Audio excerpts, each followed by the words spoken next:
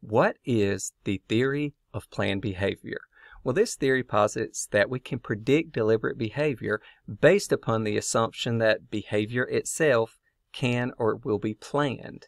Now, the cornerstone of this theory is three beliefs concerning behavior. The first behavioral belief is that we can control our behavior and the outcome of our behavior.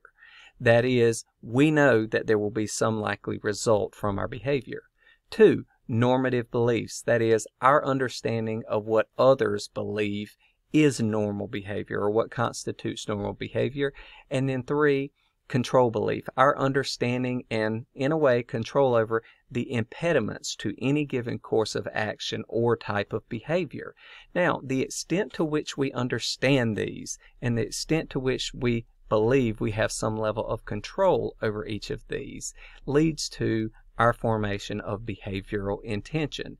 An inability to control, a misunderstanding of normative beliefs, or an inability to control the outcome of our individual behaviors leads to less behavioral intention. So this is how these three core beliefs interact within the theory of planned behavior.